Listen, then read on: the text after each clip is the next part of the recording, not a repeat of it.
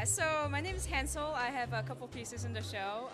I work with a couple guys in the Trupa, Abe and Mike, and they called me one day and said, I have a screen printing studio set up in my house. Just come down and hang out and screen print. So I was like, okay, so I went down and turned into a show. Oh, very, very nice. Now, obviously I've seen some of your screen prints, but we're standing in front of one of your paintings. Perhaps you can tell me just a little bit about this particular painting. So, here's a story. I was told to say that it's a painting of my Brazilian lover, who I met during a study abroad. Her name is Tiara, and she had the most gorgeous torso. And when I heard about the concept for the show, I realized that I always wanted to paint like a really, fat gut. So that's what I did. Oh, very, very nice. Now, can you tell us just a little bit about the media that you're working with, just for those people that aren't familiar with painting very much? Yeah, it's basically just oil paint on canvas. I really like working with oil paint. It's very flexible, and I like the texture and the quality of it. So. Now, how long have you been painting? It's like high school-ish, so okay. I don't know how many years that is.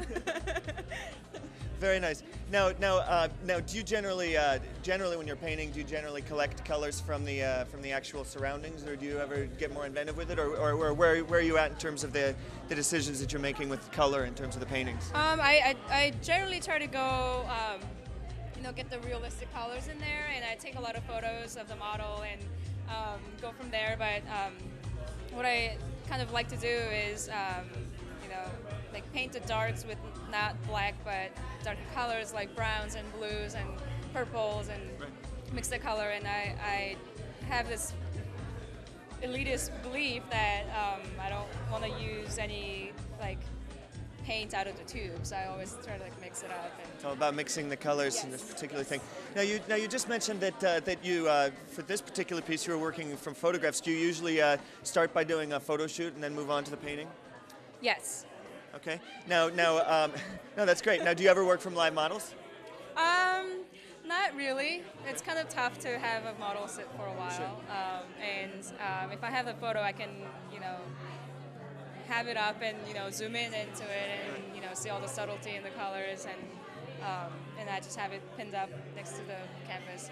So you really have to be both a good photographer as well as a good painter in order to sort of end up with it. How much of the lighting and so on is done in the photograph versus in the painting? Not much. It was just taken in my living room and just at night, just a lamp. Okay. So. Now, this is one painting from many, and you also talked. Are some of the silk screens that you were working on up at Abraham's house in this exhibition, or do you have just other paintings in this show? No, I just have the screen prints in the show. Now we can't see them at this point, but describe the screen prints for those folks at home. So it's called the Breakfast Series. It's 3 prints of bacon, eggs, and toast. Oh, fantastic breakfast! Yeah.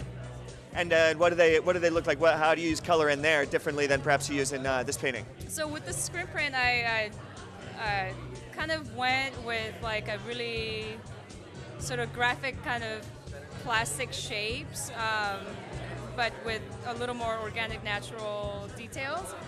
Especially with the bacon and the toast, I think it has a lot of like texture and details to make it look like what it's supposed to be. So. Absolutely, very nice. Now we'll be checking in perhaps later when we get a chance to see several of the other pieces. What has your experience been like so far working with the Chicago Art Department? Oh, it's been wonderful. It's been awesome. I mean, roommates at Abe's apartment, they're just, they make me dinner, and they're just so welcoming. They're really cool, and they're really laid back, and putting up the show till like 2 a.m. A few nights ago. It's a lot of work, but I think it's really cool. One last question for you here. We've got this painting. Can you tell us the title of this piece? It's called "It Grows on You When You Stare at It." It grows on you when you stare at it. And what's this piece priced at? $500. $500. Okay, thank you. Now back up to you, Pei. Perhaps you can switch us over to the bar, and we'll see what kind of gossip's going on over there.